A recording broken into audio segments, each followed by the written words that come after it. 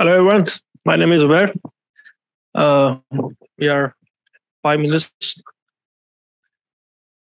5 minutes behind schedule, so simple introduction is enough. Uh, we'll be presenting what public-private partnership is, and some call it public-private integration, some call it public-private mix, some call it public-private partnership. Just a brief introduction into it, what exactly it is, and then we'll be moving towards presentation from two of our country implementation. One is Sri Lanka and other is Pakistan. So let's quickly jump into it, what exactly it is. As name suggests, like it's an approach where you combine the public and private sector in order to leverage the strengths of both sectors and try to provide uniform services and like good quality care to people who actually need it. Particularly important when the private sector, like in Pakistan, I can give an example. Most of the services are provided by private sector, let's suppose in TB. So then if they're not being reported into the national system, then that makes public-private sector implementation very important. And the other scenario is like when there are a lot of public providers, but they're not reporting their data to national system. So this is also the case when the public-private implementation becomes very important. There are the advantages. Of course, wider coverage. You successfully reach more number of people who need services. And then now in this comes the strength from both. Public sector have their own strengths, private sector have their own. So we try to leverage both of them and come up with some system that provides uniform services. It is effective use of resources, as I suggested, strength from both, technical capacity from public sector and physical infrastructure from private structure. They can combine and come up with better services.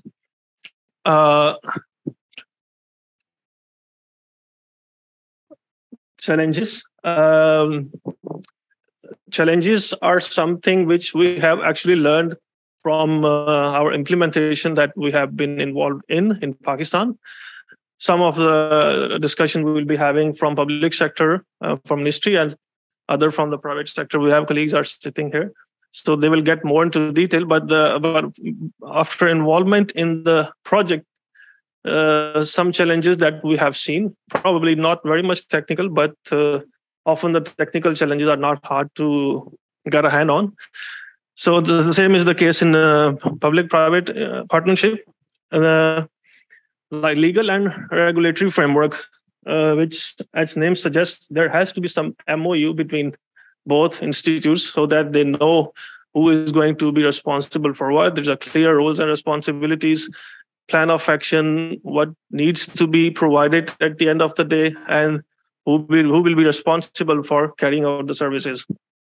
There are sharing agreement. Of course, if the single system is going to be used for both public and private, then there has to be a clear understanding that how the data will be shared between two institutes, public and the private. So this collaboration has to be there from the day one. This understanding has to be there from the day one. It's not that this is not something they can leave it for the later stages. Okay, we'll deal with it later on. Now, it will not work. They first have to have this understanding that how they are going to manage data sharing agreements. And this is probably, I think, we have just done as well in our case. Change request management, when you are working with a single system for both public and private both have different data flows. Private sector wants to do some extra stuff, which public sector probably not. So in that case, to make sure that data flows of the public and private sector are not being disturbed by the changes done in the system, they have to have some kind of agreement that will make sure that the changes are being done to the system are consistent, and it's not that public sector is doing changes which makes private sector completely unable to work on their domain, or the private sector changes which makes completely unacceptable for public sector. So this communication has to be very much coordinated, and there has to be some solid framework that manage this change request. Some SOPs has to be there. Who is following what? Who is responsible for what? And in our case, like it's better to have a core team which consists of both from public sector and the private sector. So that's the key. One of the key that they can do in order to achieve this change request management. Some key that we have actually figured out in our project. Of course, trust is the first thing, because then both sector will be having some access to the data. So probably this trust factor should be there. Political will, as I suggested, the technical issues are not the one which are difficult. It's more of the managerial stuff. Access to substantial financial support and continuous material input, which is important for sustainability. They need to have a consistent source of funding. It's not like they have for 2 years and rest. They will be taken care of later on. Training for both health providers involved, establishing joint monitoring and evaluation. Like after some time, they have to evaluate that how far this has been successful, and if there are changes needed, they need to do it. Like in our case, we have pilot. We have been consistently going through the pilot evaluation through the SRs. Abdullah, my colleague, will be saying more about SRs, sub-recipients. So we have their inputs, and we keep on changing our system for the good. Yes, building capacity of the private healthcare, and this is where like public sector can help, because they can provide capacity building, especially when they are hosting as well, because it's a data belongs to ministries, so they will be holding the system. So definitely ownership is there, but they need to have capacity as well, so that they can train private sector people as well if they want to work with the system. I don't have much to say now, and I think our next presentation is from Sri Lanka. Doctor, I forgot the name.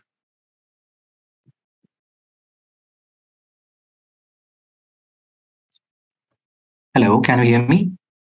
Yes, Dr. Udanga. Yeah. Yes. So we have a colleague from Sri Lanka. Shall I share my screen or? We have it here now. So you just carry on. Just let me know when you want to move on, and I'll be moving on with it. Okay. Okay. So let me start. So good evening. I'm Dr. Udanga Yapa Bandara, attached to the Family Health Bureau, Ministry of Health, Sri Lanka. And today I'll be presenting to you about capturing maternal and newborn health data for private health sector institutions in Sri Lanka. Next slide. Oh, and the contents of this presentation will be composed of introduction, objective, case study, lessons learned, and output and outcome. Next slide. Despite the childbirths occurring in both the public and private sectors, only data relevant to live births in public health sector is available due to the absence of a proper mechanism to capture births that are occurring in private health hospitals.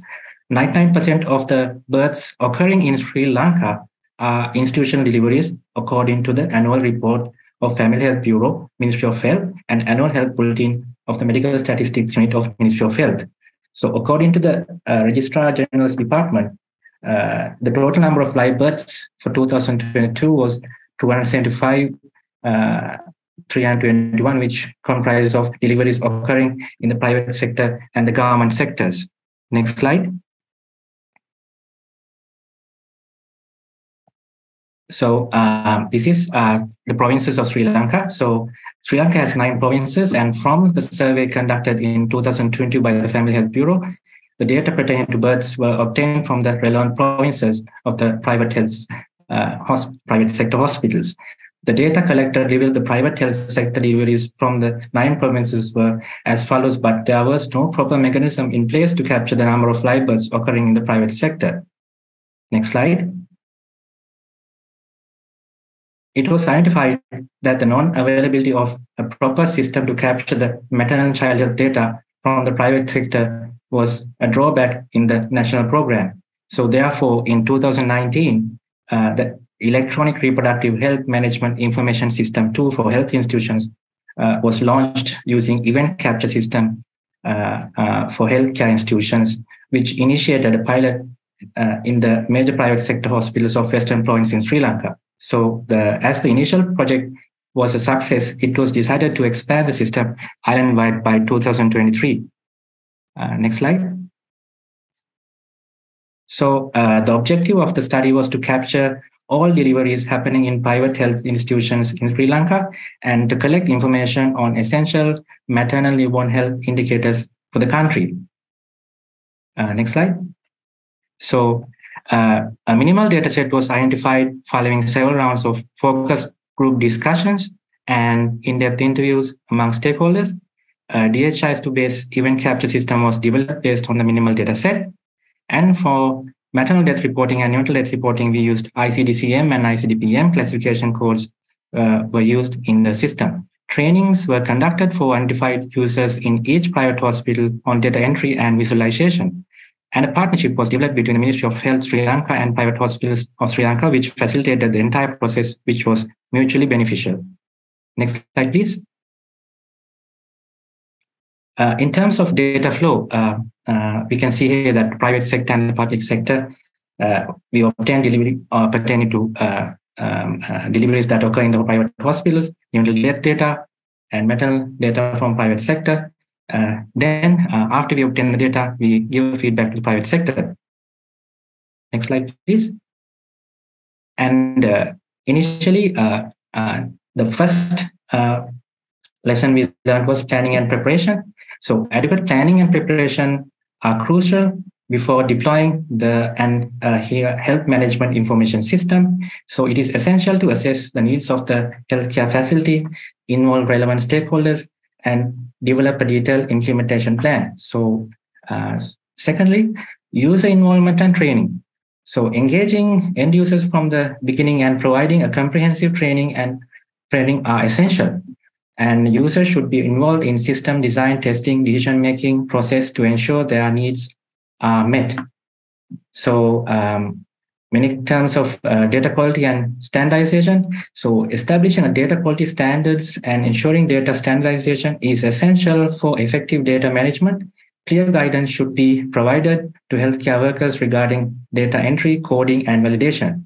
So when it comes to infrastructure and technical support, sufficient technical infrastructure, including hardware, software, and networking capabilities is necessary for the successful implementation of a health management information system. So adequate technical support should be available to address any technical issues that may arise. So change management and leadership. Deploying a health management information system often requires a significant organizational and workflow changes. Effective change management strategies, including clear communication, training, leadership support, are crucial to overcome resistance and ensure smooth adoption. So the sustainability and scalability, in terms of sustainability and scalability, consideration should be given to the long-term sustainability and scalability of the health management information system. This includes financial planning, maintenance, regular systems updates, and the ability to accommodate future growth and evolving needs. So continuous monitoring and evaluation, regular monitoring and evaluation of the health management information system implementation are vital to identify areas of improvement and measure the system's effectiveness and make necessary adjustments to optimize its performance.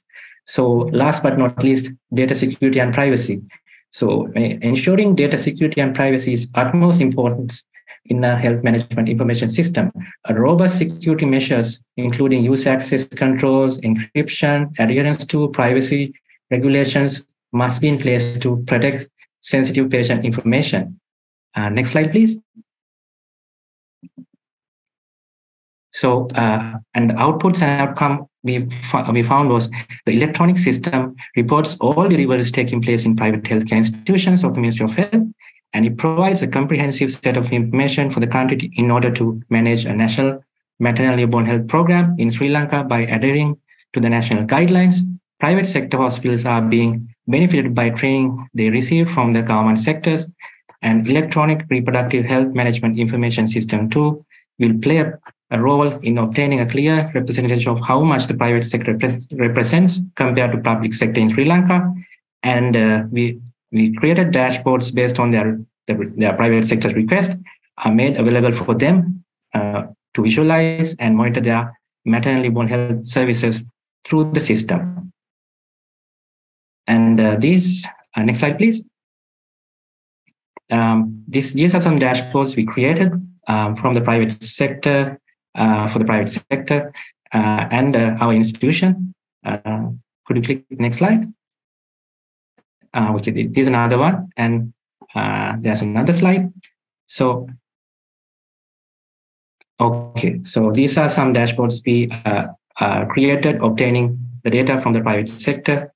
And last but not least, why we need DHIS2 as a platform to collect this data.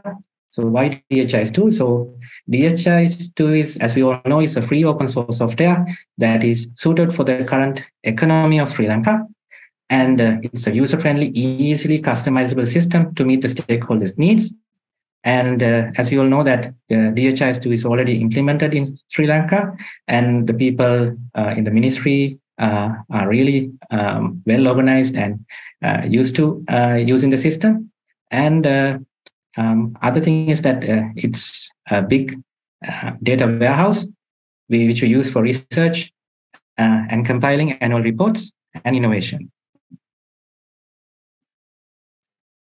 Thank you. Thank you very much. Now I request the Public Sector Ministry of Health, Sir Mustafa Jamal Ghazi. Are you still with us or you left? I'm open to any questions. Thank you very much. I'm with you. Great. Good evening, everyone. So, thank you. Let me just start the presentation. No, not this one. Not this one. This one. Yeah.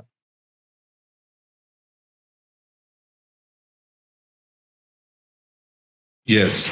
Yeah, we can ask the question at the end. Please, thank you. Sir, floor is yours. Okay. Thank you. Thank you, everyone, and good evening. This is Mustafa Jamal Qazi. I'm a Joint Secretary in the Ministry of Health and National Coordinator for Common Management Unit funded by the Global Fund. Hello to everyone, and I hope you must be enjoying the Oslo weather, but here in Pakistan, it's very hot. So let me introduce what I wanted to convey to all of the technical team who are into the very noble cause of this eradication and stop TB. And this is what DHIS2 people are doing a wonderful job. And as far as the Oslo University is concerned, they are keep on engaging us and keep on asking the demands and the necessary changes with regard to the proper, a dashboard to be generated. Next.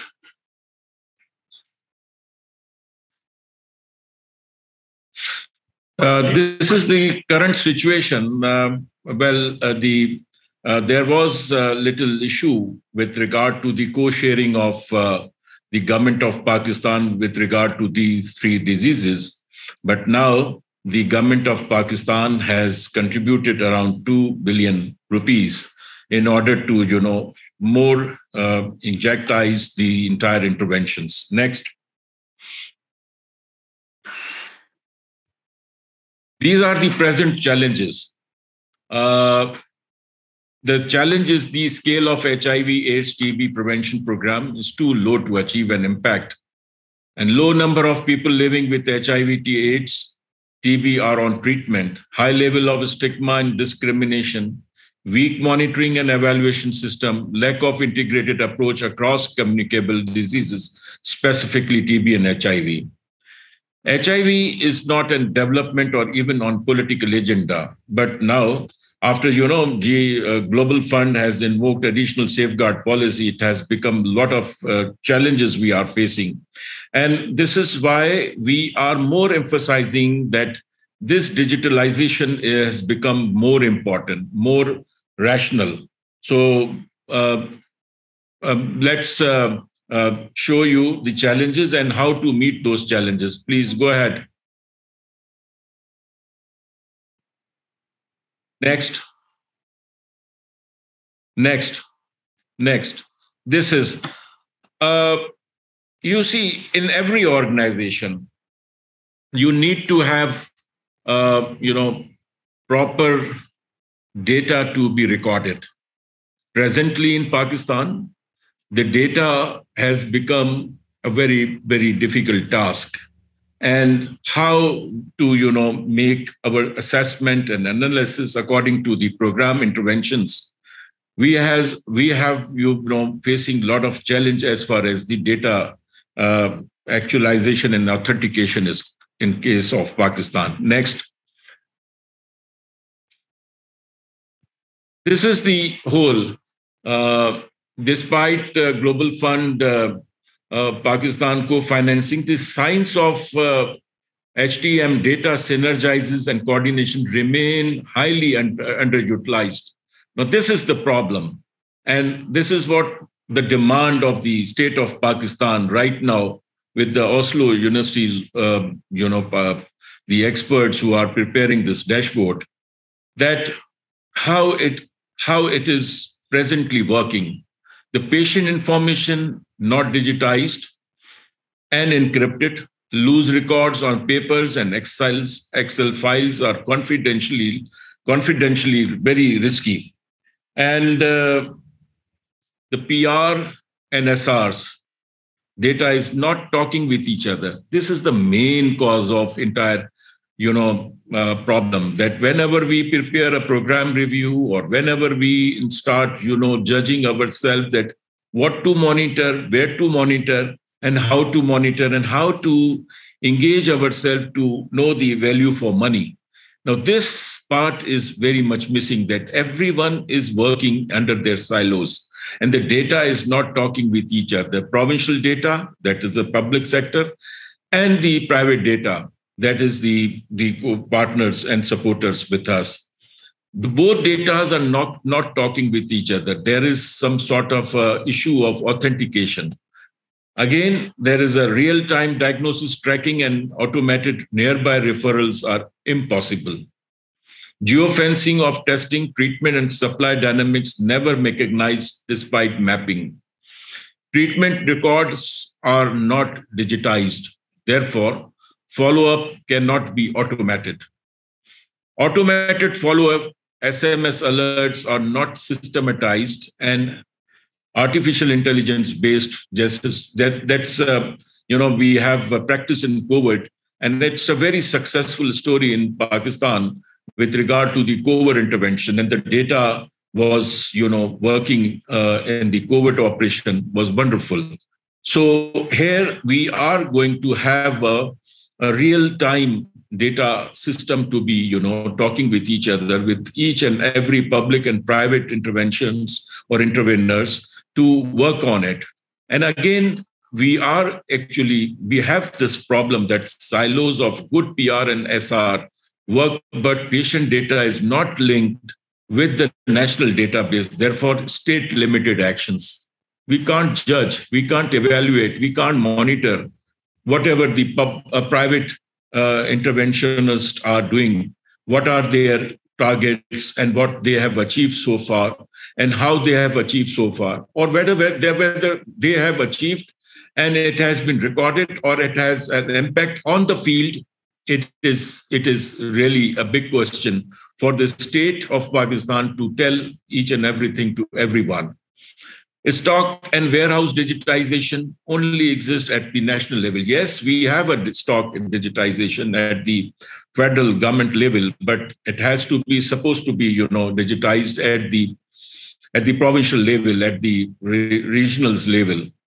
PR and SR centric digital system, rather client patient, not a common platform. Again, This is a big challenge. Difficult patients access to HTM services in remote areas. Invisible diagnostic financial support, MIS. Data not leading to geo-specific advocacy, communication, and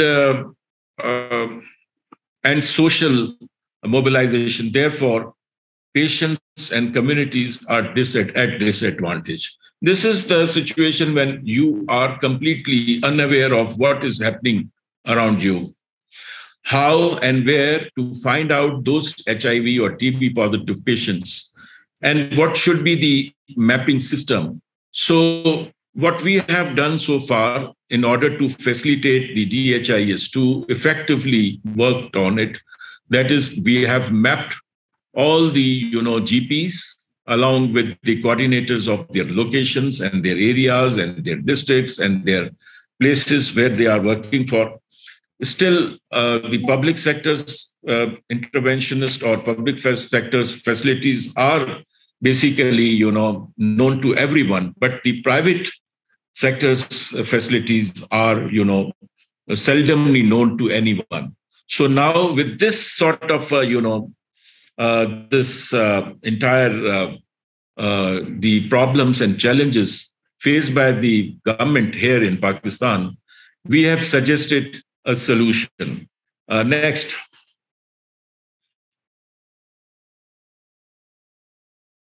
This is multi-stakeholder accountability digital framework. And CMU is committed to state, multi, and bilateral synergies.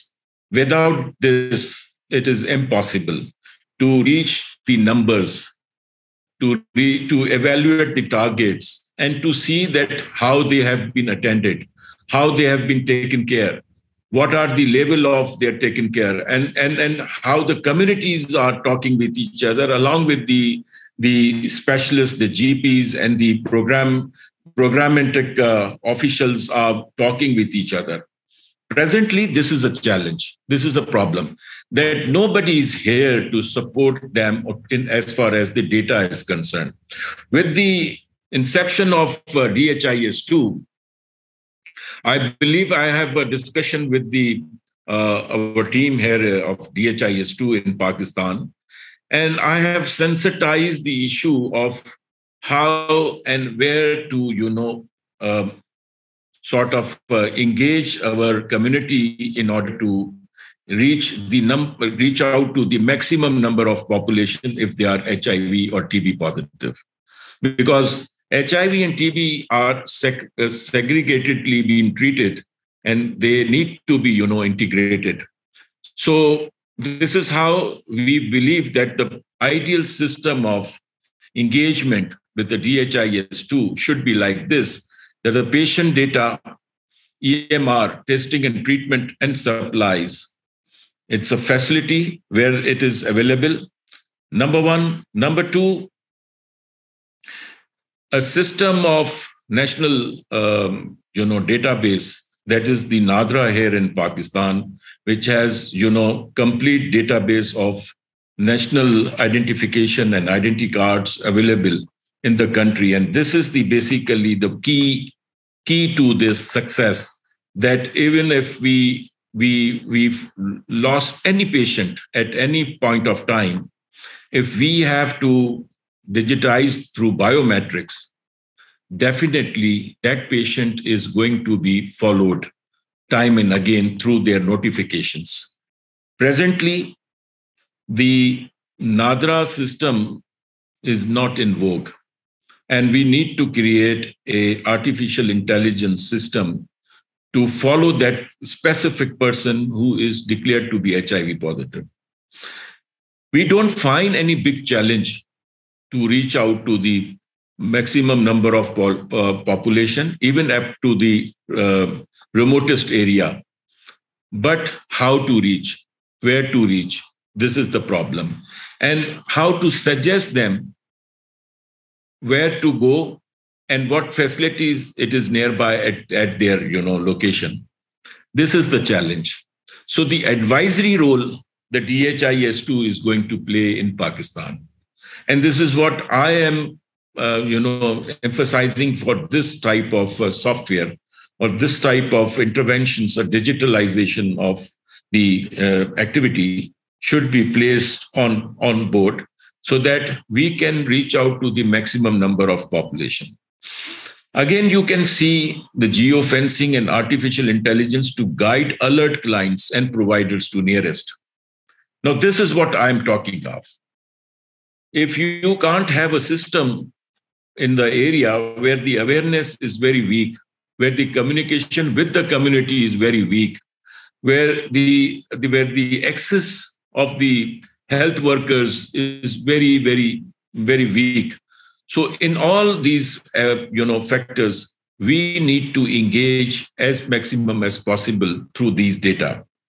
Now, how to generate the data and how to achieve the data. So this is the main issue, and that can only be a proper challenge for us. So what I basically feel, the diagnostic financing MIS integration system, that all of them should talk with each other, even the public and private, as Zubair at the very beginning of his own slide, that he was emphasizing the public and private synergies should work it with them, to work with bilaterally working with each other and to talk with each other. In this way, we can effectively, very, very effectively, engage our all activities according to the e-diagnostic system. And this could be the best possible, system which can be find out for diagnosis, services, supplies, network optimization is the basically need. I thank you here. My 2 slides speaks volume of,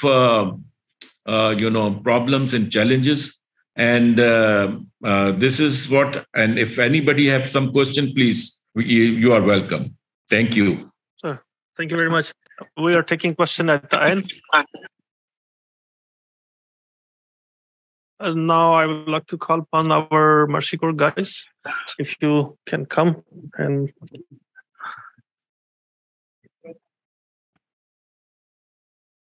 I will start from where Mr. Qazi has left the discussion about the challenges Pakistan is facing, especially the private sector. And my topic of discussion is the use of digital system in the private sector. Next slide. So as Mr. Qazi has mentioned, that Pakistan has been struggling with setting up the digital system for TB control program in the country since the very beginning when the program restarted back in 2001. But in 2018, with the support of University of Oslo and HIS Pakistan, we set up a DHIS2 aggregate system in the country. And with this system, we actually found the solution of our problem. As you know, in Pakistan is one of the high burden countries, and we have the incidence around 600,000 people every year. And most of these people access the private sector as the first point of contact. A study shows that 86% of the people goes to the private sector as a first point of contact. And in Pakistan, the private sector is highly unregulated. So engaging the private sector, which is highly unregulated, is very challenging. And we started this with the support of HIS Pakistan and University of Oslo and Bill and Melinda Gates Foundation. Next slide. So how we started, we set up an aggregate instance for the TB control program in Pakistan. We started recording the case notification reports as well as treatment outcome reports. And these reports have a dashboard which shows the trends and analysis of the case notification and the treatment outcome of the country. Next slide. But this was not enough, actually, because as Mr. Qazi has mentioned, that there are a lot of patients who are missed in the private sector, who are also missed in the public sector. But some people, they access the private sector and they also access the public sector. So lack of intelligent data and surveillance was missing. Reliance on paper-based system, which has its own limitation. And there was no insight on what is happening in the field. Monitoring was not there. We didn't know that these patients, what kind of drug resistance profile they have. We didn't know about their trends. What are the trends? What are the seasonality trends and etc. And we were not actually allocating resources based on the data which you're receiving. Next slide. So we set up the tracker in the private sector, and we used the support of call center to set up the tracker and get the notification from the field. So the system which we are using in the private sector has step number one: when the patient visits the GP in the field, the GP notifies the patient to a call center, and the call center gets the information, some basic information about the patient. And then the district field supervisors who are working with us in the private sector, they visit the patient, get the more detailed information, and enter the system in the system, enter the information in the system. So in this way, the data is available in the cloud, in the DHIS2 software, and this data can be accessed by the government authorities, the district health authorities, and the private sector as well. Next slide. But the private sector is not only limited to the case notification. We are also doing the active case finding in the country. And by active case finding is the most expensive intervention which is done by the private sector. So we digitalize our active case finding intervention as well. We develop an app which can help support collecting the data in the field in the remote setting where there is no internet facility available, but the system is there to collect the information of the individuals who are screened. And then this information is used to analyze the trends in the communities, in the fields, so that the future active case finding activities can be planned. And using the dashboards which are generated by DHIS2, it really helps us to target the areas where the active case finding activities can be directed. Next slide. We are also engaging the pharmacies, and engaging pharmacies who are working for business in the communities is also another challenge. So what we do is actually we train the pharmacy staff in the field and provided them with an application, and that applications require them to only upload the prescription of TB patients who who visit them to collect the information from them. So in this way, these prescriptions are received by the National TB Control Program and their private partners, and then they mobilize their field staff to contact them and offer them the free of cost services and the whole program package to them. So this is helping us increasing our network. So this information, which was basically collected by the private sector, the private pharmacies, is now also available to the public sector as well for decision making. Next slide. In addition to this, we were also connecting the communities with the diagnostic facilities. And how we were doing it? Actually, we set up an Uber-based kind of application in which the samples are transported using an application. There are volunteer riders in the communities who use this application. They get the jobs. For example, if there is a need to transport the sample from one clinic to the diagnostic facility, they post a job on an application. The volunteer rider gets the job and then upload this and goes to the center, collect the specimen and transport it to the diagnostic center. And this way, we are expanding our diagnostic network to those people who do not have access to laboratories. Next slide. Now, having all this information in different systems, which were not speaking to each other before, we are using the common system, which is DHIS2. And all this information is coming in to the DHIS2 server. So in this way, all this information is analyzed in the real-time fashion, and program is notified or informed about the timely decision-making. Next slide. Next.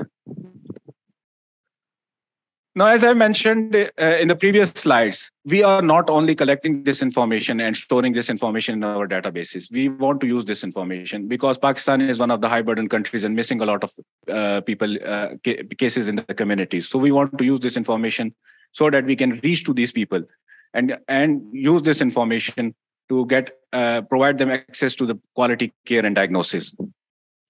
So this information, which is coming in from the DHIS2 tracker capture and information coming in from the other sources, other software which the private sector is using, we are feeding this information to a model which is artificial intelligence-based model, and using a Bayesian model to analyze this information and generate the trends Next slide. So the model which we have set up in Pakistan is a Bayesian model, artificial intelligence-based model, which predicts the hotspots in the communities. So in the smaller communities, it can tell you where there is high prevalence of TB patients. And then the program can direct their resources to these areas where they are much needed. We are directing our active case finding intervention activities to these areas. We are engaging more pharmacies in these areas, and we are engaging more GPs in these areas to expand our coverage and get more people into our network. So that's how the DHIS2 is helping us in the private sector to not only collect the information from the field, but also efficiently use this information for effective program implementation. With this, I thank you very much.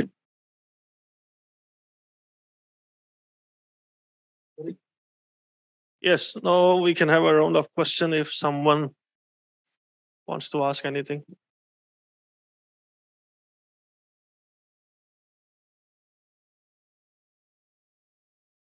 Nothing? Good. Everything understood? We tried that none of you sleeps, but yes, please. So sorry, maybe I was. I mean, the difference between the is very clear from the unit of presentation looks like they are really quite effective.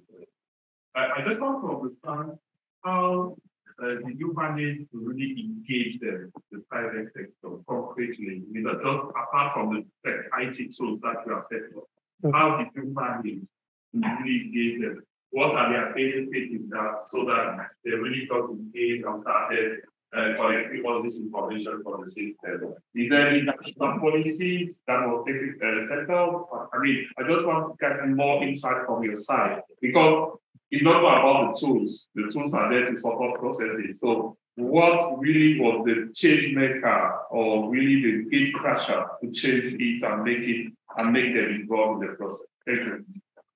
Yes, good question. Yes, as I said, technical stuff is already there. Solutions are there, but it is hard when it comes to managerial problems.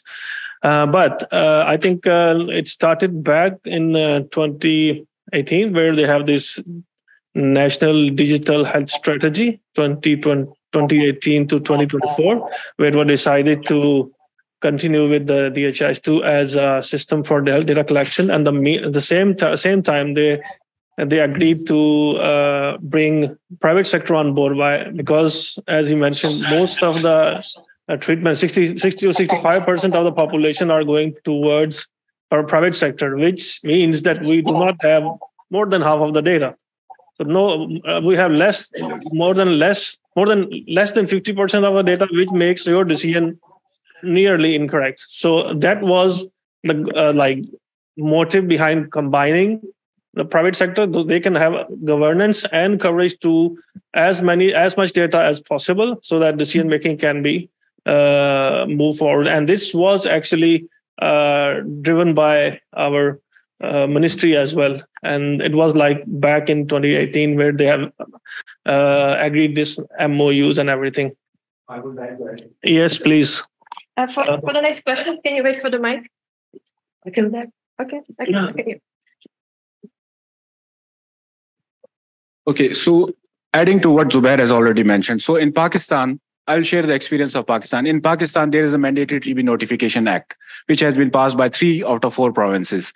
So the GPs or the private practitioners who are working in the private sector, by law, they are required to notify the case to the district health authorities. So this is a very strong document we have in hand to convince them to get on board with the program. Plus, I mean, by getting them on, we tell them about the advantages to get on board with the program, and the advantages are that they get the free diagnostic services.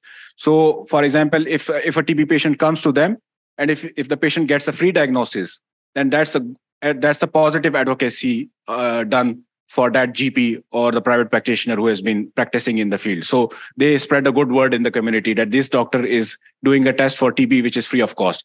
Then the drugs are provided free of cost, and then the follow-ups are done free of cost, because they are getting incentive from us as a program for the services which they are providing to the patients.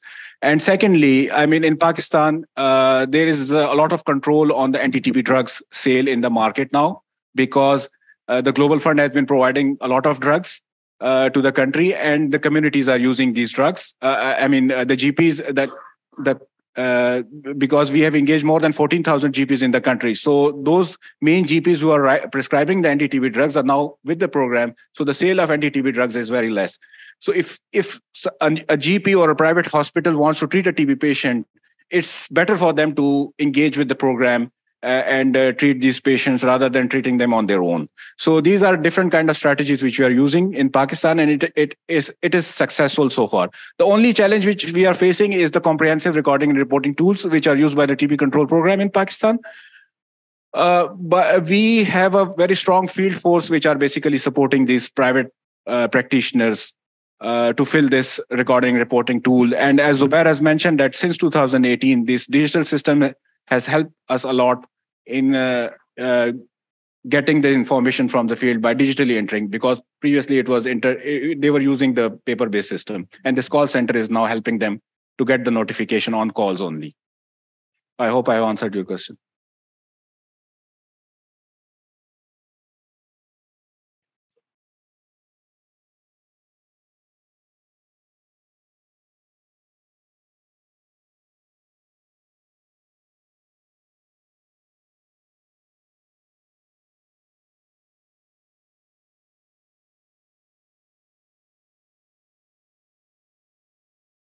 Yes.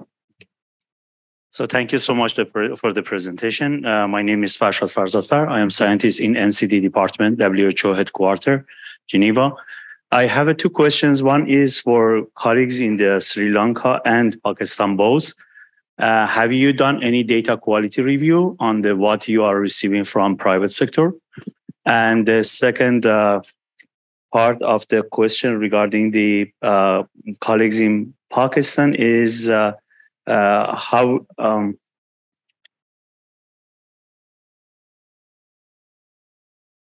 what type of data you are collecting from the pharmacies? Actually, the question is what is about the name of medicines, doses that they are using, or is just general information that they are receiving the medications? Thank you. So I suppose your first question is with Dr. Is Dr. Udang here? Yes, yeah. Regarding the question pertaining to data quality, yes, actually what we are doing is like we are obtaining data from the private sector. At the same time, once they input the data, we are assessing the data inputs. So in the system, what we have done is we have inputted some validation rules. So if they try to input data, which is say the mother's period of amenorrhea. So if the period of amenorrhea is having more than 2 digits, like say 100, so some the data entry officers may not be aware of what they're entering. So in the system, it will just recognize as like 3 digits, and it will reduce to 2 digits, but it won't exceed a certain amount, which is the maximum limit for a POA. So with the validation rules, we have controlled that. So when it comes to timeliness, accuracy, so the timeliness wise, we are assessing the reporting rate. So they are told to enter the data at the end of each month, at 28th of each month. So they are entering the data on time. When it comes to accuracy, the data accuracy is like, say we are capturing the number of newborn children and the weight of the child and the sex. So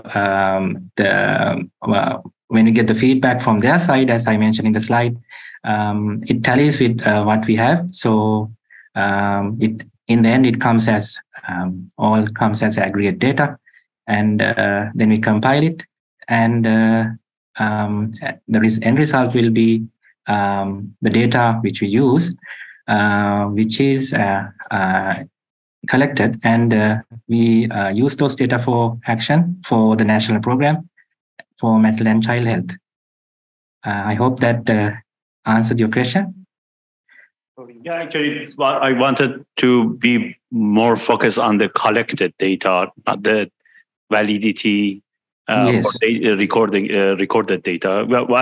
What you have done when you receive the amounts of the information from the private sector? How do you know that this data are reliable and valid when you have then you can do the planning for this part? Yes. When it comes to collecting the data from the private sector, what we do is we perform training programs. So if there's any questions pertaining to entering the data, we cross-check with them personally, like we can call them, or we have a WhatsApp group and Viber. If there are any questions they have, we discuss in collaboration with the private sector. And we have like a manual sheet which we use to collect data. So we use that. So whatever the information they are sending us, we get a feedback from them using the data.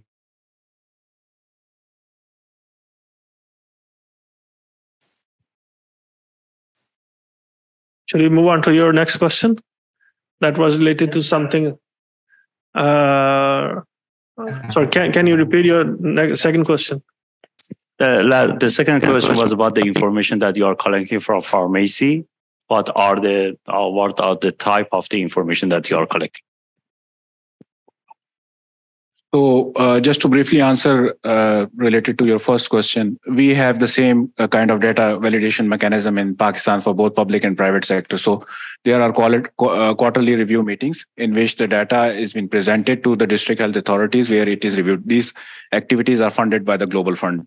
So the private sector brings in the patient record files with them, and it has been validated by the district health authority. So regarding your second question for pharmacy related project, the pharmacies basically just notify the prescriptions after taking the consent from the patient, of course, upload the prescription in an application. And that prescription contains the information about the patient name, their telephone number, the information related to the GP who has been treating the patient, and the CNIC number. CNIC number is the unique identifier number given to them by the government of Pakistan. It's the national identity card number. So this information is provided to the program. The district, then our field staff is mobilized to contact them, offer them the free services, and get the detailed information about their details of diagnosis, for example, on what test they were diagnosed, what kind of treatment they are getting, and etc. So this information is then collected by our field staff. But the pharmacies only upload the prescription. They take the photo from their phone and upload it in the application. I've been repeatedly asked for this group photo. So yeah, is there any question? If not, okay. Yeah, please, on the offline session, we have it. So please move forward towards I don't know where exactly that is. Outside, yeah.